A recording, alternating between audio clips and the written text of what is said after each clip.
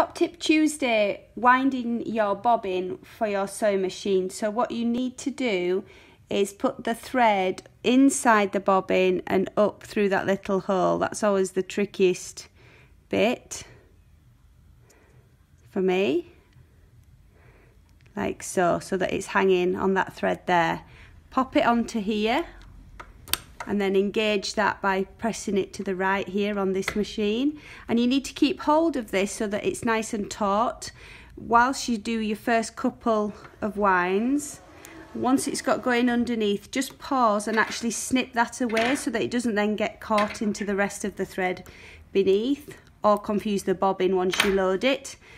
And then go again. And you can wind it quite fast on your machine, but I just always ensure before I really put my foot down that I'm getting a nice even wind so that the thread is moving down from top to bottom.